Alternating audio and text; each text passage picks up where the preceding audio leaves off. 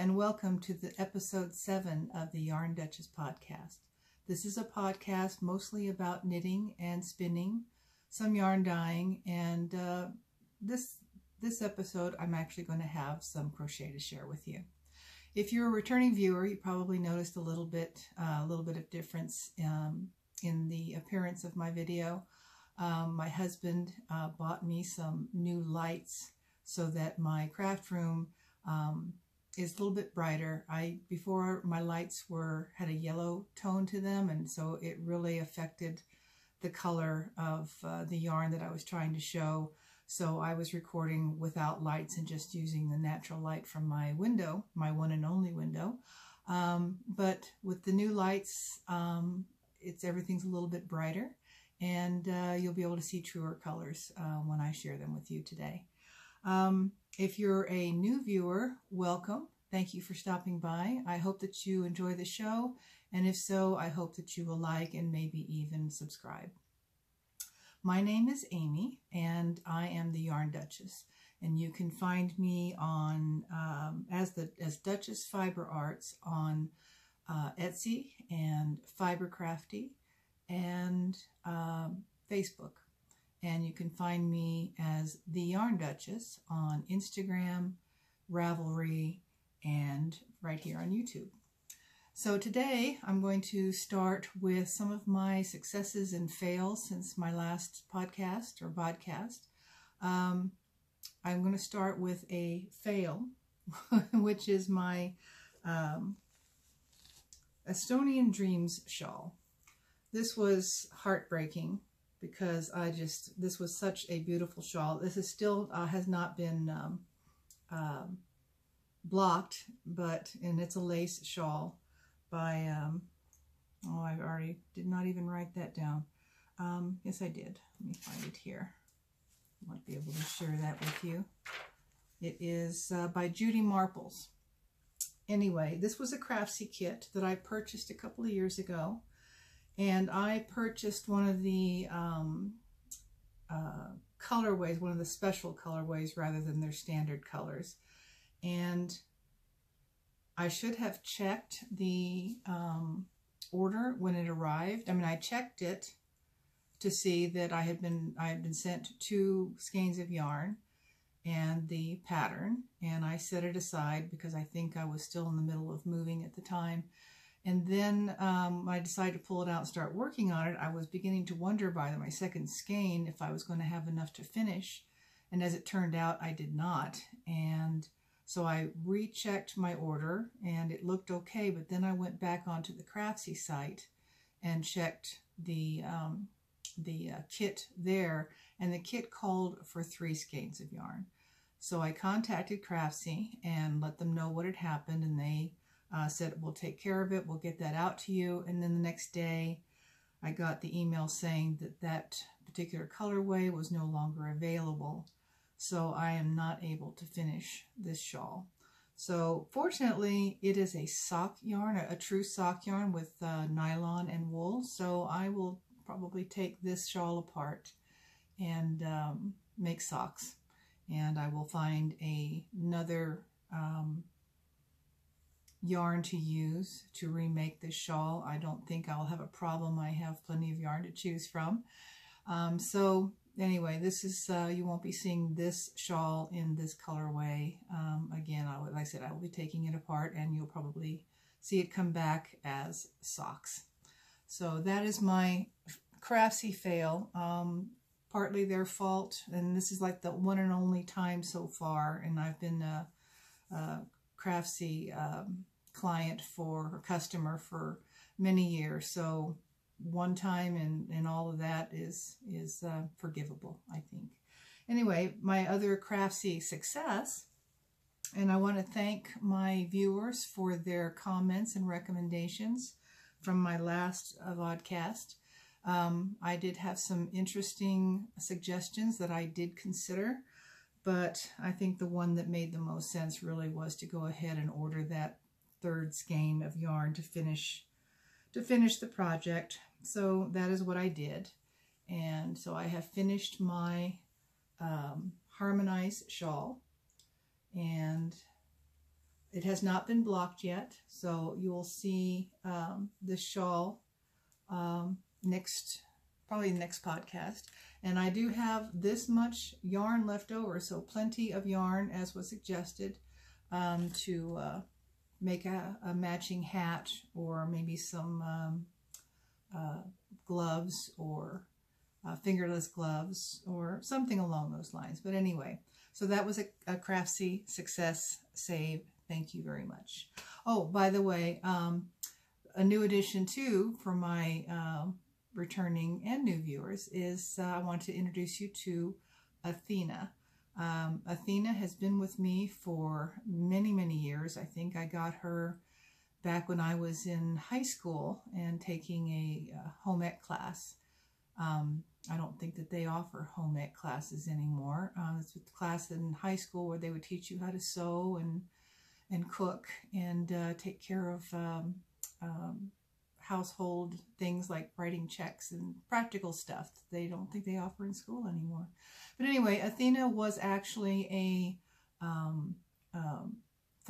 dress form, and so she had adjustable knobs, or so she still has them, adjustable knobs for waist and chest and hips. But like I said, it's been many, many years, and some of the inner workings don't work anymore. So she is now acting just as my mannequin. So she is wearing today all right, I already forgot that one too. Let me think now. She's wearing the Pavement sweater by Veera Valimaki, which I finished a few months back. And still a little too warm here in Colorado to wear that sweater, but I'm hoping by next month that I will be able to. And next time you come by, she will probably be wearing my Harmonize shawl. So anyway, I just wanted to introduce her because she will be with us from now on. And then moving on, let me see here. I have some finished objects to share. So the first thing I want to share is my Tweety Toes socks. So I got them both done. I think I shared the one sock with you last time.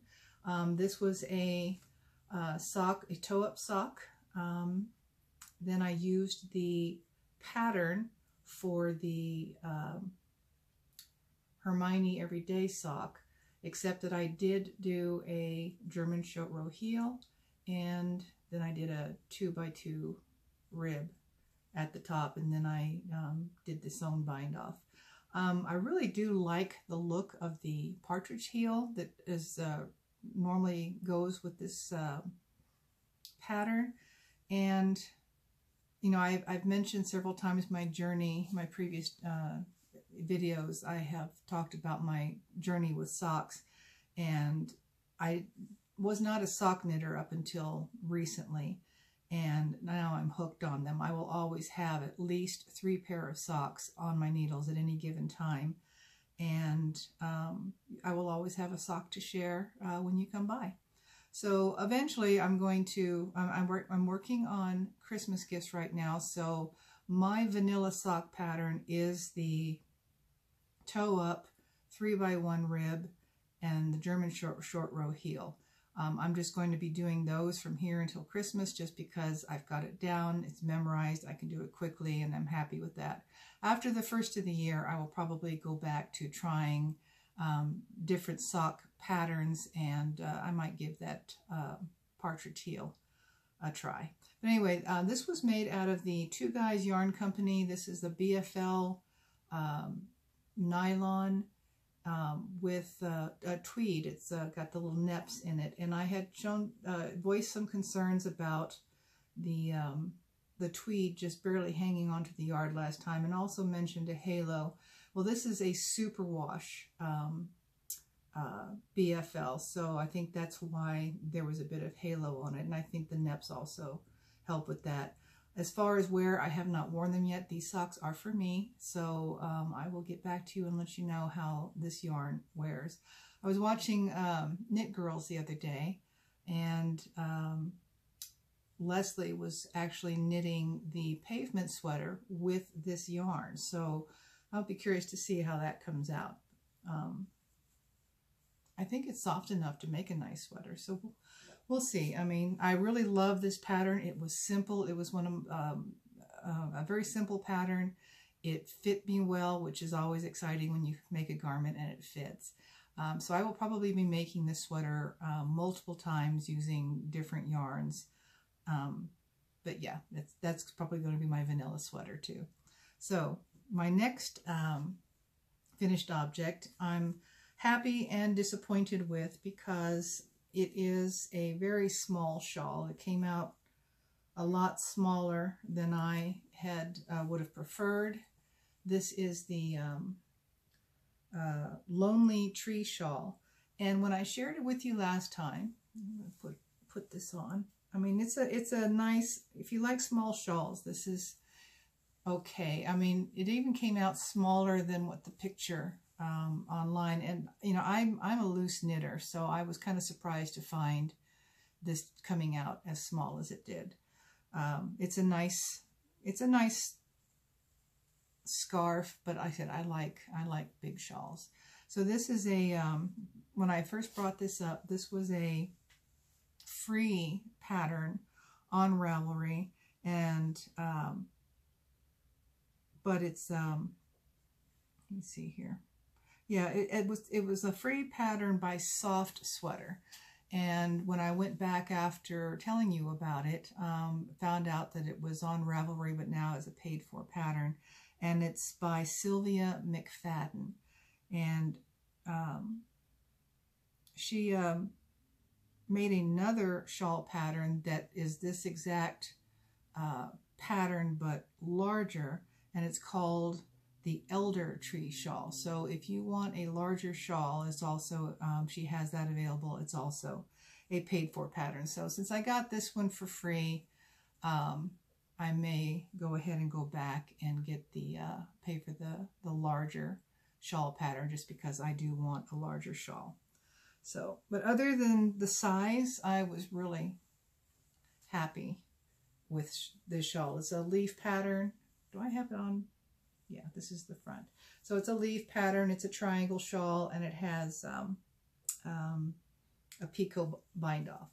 And this is blocked. I just haven't woven in the ends yet. So that is the Lonely Tree Shawl by Sylvia McFadden. Okay, now on to works in progress. We're just zipping along here. So I have, like I said, I'm going to have at least 3 pairs of socks on my needles at all times, at least until Christmas. So my next one, no big surprise for you here. This is my Zauberball sock. I love Zauberball. You'll always find me with a Zauberball sock on my needles. This is a yarn I think I shared with you about 3 episodes ago. I think it was episode 3.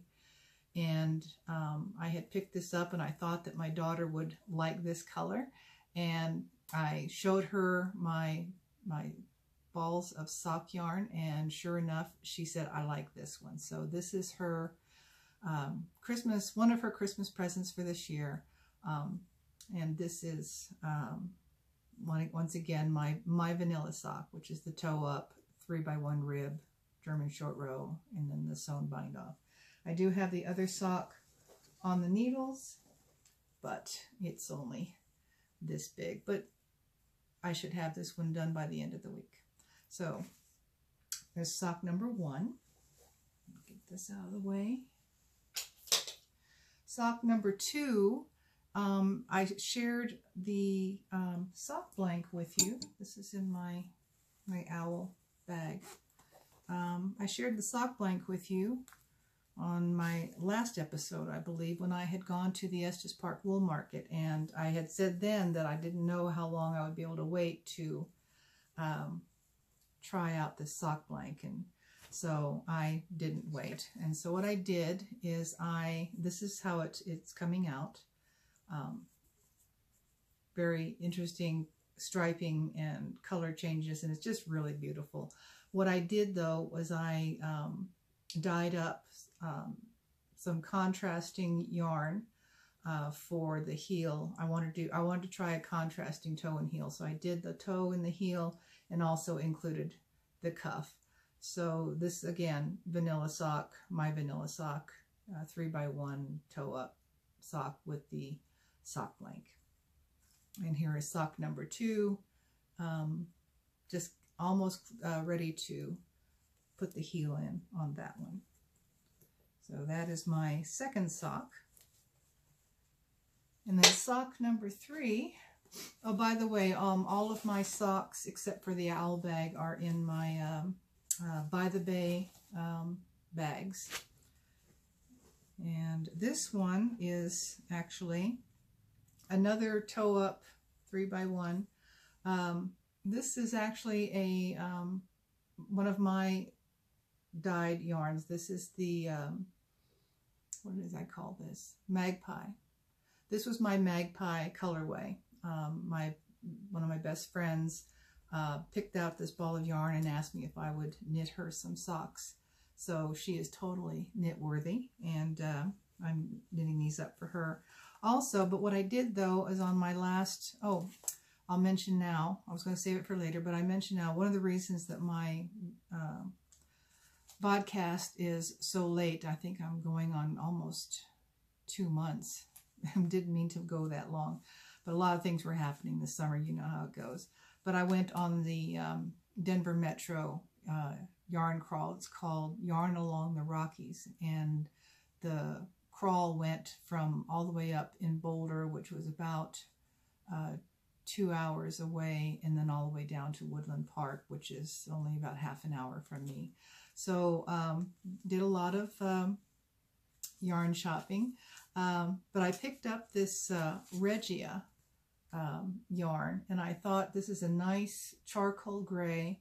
Will go with a lot of the colors that I use for my socks, and I thought it would be nice to be able to, instead of dyeing up some more yarn for heels and toes, I just decided to use this with to do the heel and toe on this sock, and then probably on the excuse me, on this yarn I'm going to have enough yarn left. Sorry, I keep bending over out of the picture, but I'm going to have enough yarn left when I finish that second sock to probably knit some shorties or maybe even some fingerless gloves. And I think that this will go nice as a contrast color for heels and toes or for the wrist warmers. Anyway, that is my plan for this Regia yarn. So that is my third sock that I'm going to share or have shared. And then I have 2 other works in progress, and believe it or not, I have sweaters on my needles. I am now into sweater knitting. So I picked out this pattern. This is in my larger bag that I think I shared with you last month also. But I am working on the Ravello sweater, and this is a sweater that I am making for my daughter for Christmas. So this is her other Christmas present. I did a provisional cast on the neck. She didn't like the neck being so wide, and I thought, okay, I'll put on a provisional cast on, and she wanted either a turtleneck or a cowl neck on this sweater. And I thought, okay, I can figure that out.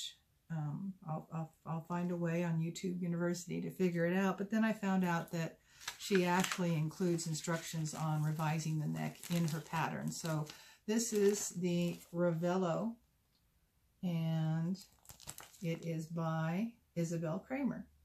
So I saw multiple colors on the Ravelry website for this sweater, and my daughter picked the ones that best illustrated how she wanted her sweater to look, and this is what I ended up with.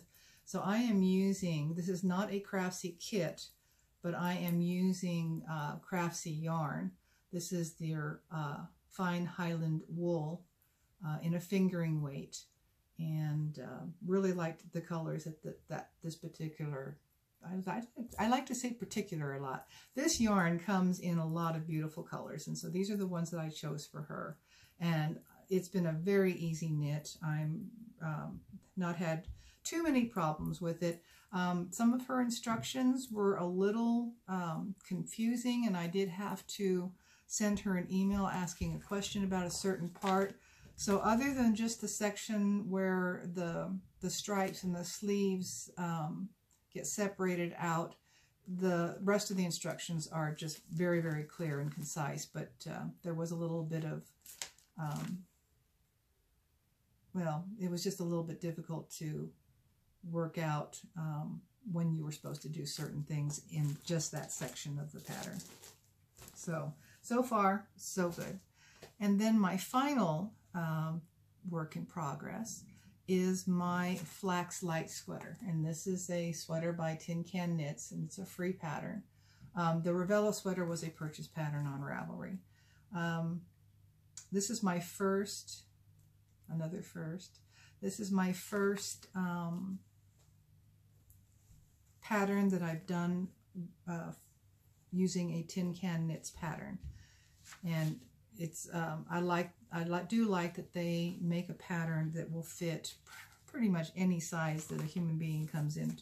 And so I can make this sweater for my husband, but I can also, if I like it, I can make it for my son and for my daughter and for myself. So anyway, once again, top-down sweater, fingering weight, really easy to follow instructions.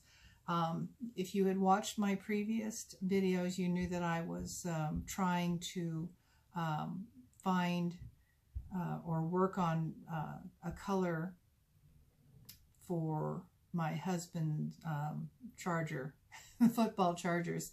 Now the LA Chargers used to be San Diego, so they're football chargers. But anyway, was trying to get the right navy blue, and then the throwback, this baby blue here is their throwback colors, and then the gold is pretty much the same.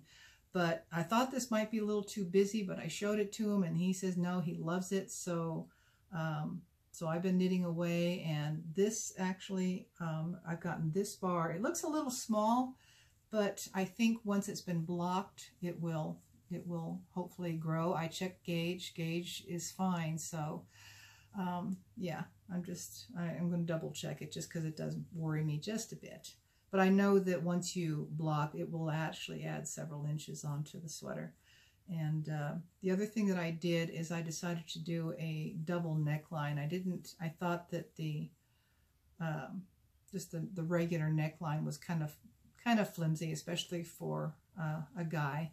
So I knitted the normal length of the neck, and then I did a line of garter, and then I did it again, stitched another 1.5 inches of the neck, and then I will tack it down when I'm done.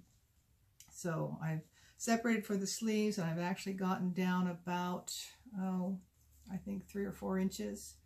So I just need to wind up another ball, and I thought that knitting stockinette in the round would be boring, and I would be, nodding off, but I'm actually not having a problem with it. In fact, it makes a great knitting project for when I'm watching the Rockies games. So yeah, so the end of summer is coming when the Rockies are getting down to the final weeks and preseason football is on TV. So there'll be plenty of knitting time over the next month when the two games, the baseball and the football, are actually overlapping each other. So every Sunday I'll be camped in front of the TV knitting and watching football, and all the rest of the nights I'll probably be watching baseball. So anyway, so this is the Flax Light fingering weight by Tin Can Knits. And that is it for my works in progress. So a lot of knitting has been going on. I've also been doing a lot of spinning, but I will share that with you in the next segment after I share my video with you from Garden of the Gods. Now, I know I've been talking about this since practically the beginning of my vodcasting, but I've been having problems with, with weather, lighting. It's just such a beautiful place that it really needs to be seen in the right light. This summer, well, in the spring we had a lot of rain and overcast days. In the summer we had a lot of smoke from all of the fires, and we had a lot of hailstorms, which made it kind of dangerous to go out because you never knew when you would be caught in one. So the other day I was, and so we had a lot of haze from all the smoke. And the other day I looked out my window and I could see Pikes Peak just clear as day. And I thought, oh my gosh, this is the day to go out and get video. So I jumped in my car and drove through the park and took some really great pictures and video. Now, what you're going to see is not the entire park. There are tons of walking trails, horseback riding trails. You can even do some rock climbing. But I went through basically into the entrance through the main course of the drive, and which brings you out to Manitou Springs, which is a little town just on the other side of Garden of the Gods. And it's a neat town, so if you're ever out this way, you can easily incorporate a drive and some activities at Garden of the Gods, and then go into Manitou Springs, where there's tons of restaurants and neat places to see.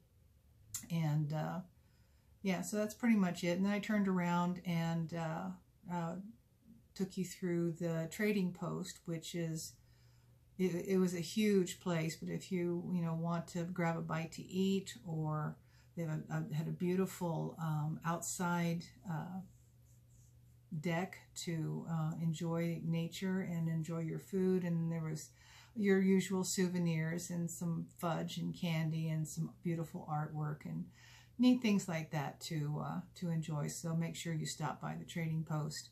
And then on the way out, I took a picture. It's actually not in the park itself, but just on the outside. There is the information center, which has a lot of really interesting information about the history of the park. So stop there before or after, but make sure you stop by the information center too. So enjoy the video of Garden of the Gods, and when we come back, I will share some of my spinning with you that I did during Tour de Fleece, and also the crochet project that I've been talking about. So enjoy, and I will see you in a few.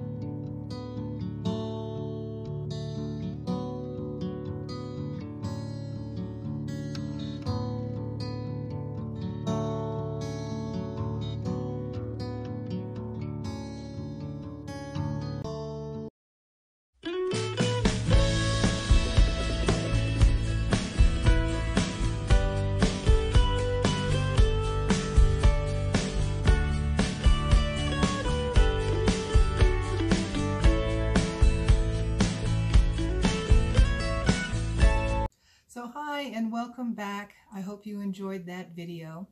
So wanted to mention the Balancing Rock is a place that you saw a lot of people walking around and crawling around there. That is a major stop. We used to take our kids there all the time and would take pictures of them holding up the rock. And that was a great place to go for many years. Just a word of warning, if you do decide to go take your kids or even yourself, there's a lot of loose gravel around that area, so always bring a box of Band-Aids, because I did go through a few boxes every time we went. But yeah, the footing can be a little treacherous sometimes with the loose gravel on the rocks, so just a word of warning. Anyway, so now I'm going to get to the spinning that I did for Tour de Fleece. Now this was my first Tour de Fleece. I didn't really, I did it just for fun. It was just more of a reason or an excuse to spin, take a break from knitting and spin. And several of the yarns that I used came from this Light Fiber Festival that I went to last year. And I found this one booth that had these amazing 6-ounce braids, and I think I shared several of them with you on Instagram, and then so I'll share them with you now.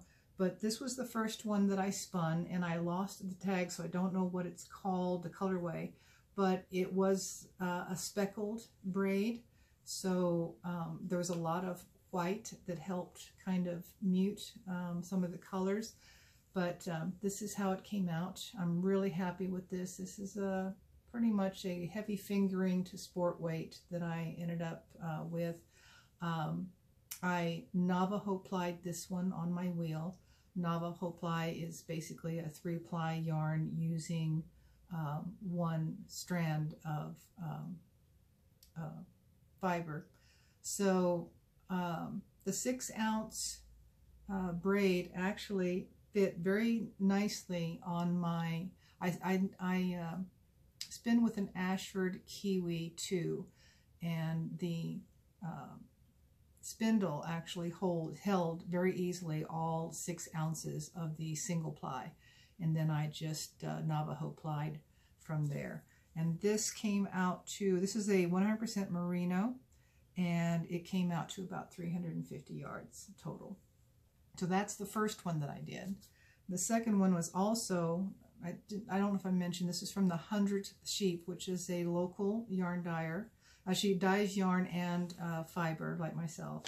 And she does trade shows, which are the yarn shows, the festivals and the booths, which I don't do, maybe eventually, but that's a lot of work that I'm not sure I want to get into right now. But this one I did find the color band for, and this one was called Deep Deep, and so it was various shades of blue and teal. And once again, I Navajo plied this one and came out to pretty much, I think this one actually was more of a sport weight, but I got about the same yardage as I did from the speckled one. And I'm thinking that these might be, I'll have to double check the yardage, but I think these might be enough to actually make a shawl. I could either put the two together or do one separately. We'll see how much yarn that I have. And then the third one that I did is actually again, 100th Sheep, and this is a BFL silk that my husband won during through one of the auctions that they have at the Light Fiber Festival.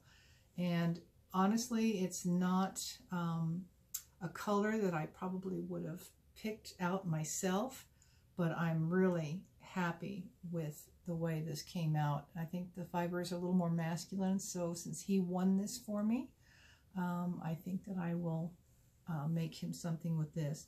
This one I did a 2-ply. I did not do a Navajo ply, and I got about 532 yards of a fingering, pretty much a true fingering weight on this one. So those are my 3 6-ounce braids that I spun during the Tour de Fleece. And then my final one is a targhee, 4 ounces of targhee that I picked up at Yarn Durango this past spring. And this one is, it's by Mountain Colors, and this is 4 ounces of 2-ply and 382 yards. So that is my, and once again, I think this is a fingering to heavy fingering weight. So one thing about targhee, it was a joy to spin, and it was just 100% targhee, no other nylon or anything like that. But it's a very bouncy fiber. It's got a lot of memory to it, and it was just a very easy spin, and the colors are just gorgeous. So I'm really happy with this one. I haven't figured out whether or not I'm going to make a project or just exactly what, but I really enjoyed my spin during the Tour de Fleece. So next coming up is Spinzilla, and I have already got my fiber picked out for that, but that's a whole nother thing.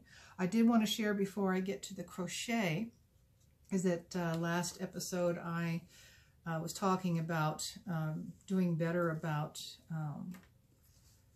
keeping records of my yarn and my spinning and my patterns, and I haven't done that yet. It's just been a crazy couple of months, but I'm going to focus on that this winter, and hopefully even start a Ravelry page for this podcast.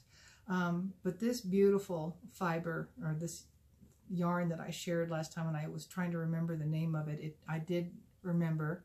This was from, and of course now it just escaped me, Zen Garden Yarns, and this was one of her one-of-a-kind colorways, but it does have silk and cashmere as well as wool in this, so that's why it's so soft and just beautiful. And I definitely am going to find another project for this, but once again, this was Zen Garden, and she has her own website. I don't think she sells on Etsy. So that's it for yarn and knitting and spinning. So now on to crochet. So last episode I mentioned that I have a Stitchers group that I formed about 10 years ago, and have some wonderful people in that group, none of whom are I guess on the same level of interest and skill that I'm at, which is one of the reasons why I really enjoy watching some of the podcasts, because some of these podcasters, some of them way younger than me, some of whom have been knitting for only 3 or 4 years, have really inspired me to do more and do better, and I have learned so much. And so I kind of have this group for me to share those same skills and information with them. And so but there are some wonderful people that are here and close by, and we just love socializing with them. But one of the ladies had recently lost her husband, and so I decided to organize a project to give her a blanket similar to the one that was given to me when my son was killed. And so while we were putting the blanket together, her mother, who was like 95, also passed away. So even more fitting that we made this blanket for her, because she's other than her kids who live elsewhere, she's essentially alone now. So, but she's got us. Anyway, so most of the people in the group found it easier to make squares, crochet. We have a few that knitted, but anyway, she's a crocheter. So anyway, I'll stop talking and just show you the blanket. What we did is that they're 14-inch granny squares, and this is one of them. And everybody did a square or several squares, and then we put them all together. They're 14-inch squares, and then once we collected all the squares, and most of these are literally granny squares. So here's another one that's granny square. And then I did one, this was one of mine, and it's upside down, so I'll try to show it right side up, but it's this is a filet crochet, and I don't know if you can see, but there's actually, it's a heart there in the middle. And then another solid color granny square. And then, so we had, some people donated more than one square, so we have a couple that are the same color. These two are the same color scheme, but she put the colors in a slightly different order. So anyway, this is only half the blanket. One of the ladies and I decided to split the work, because it was quite a bit of work, to add a neutral border to all the squares and then stitch them together. And then, so she took half and I took half, and then my job is to stitch the two halves together. So this was that was the half that she worked on, and then this was the half that I worked on. And so this one is actually, it's not a granny square, it's actually just double crochet back and forth. And then this was this is actually, surprisingly, this is actually the right side of this pattern. Everybody thought that this was the right side of the pattern.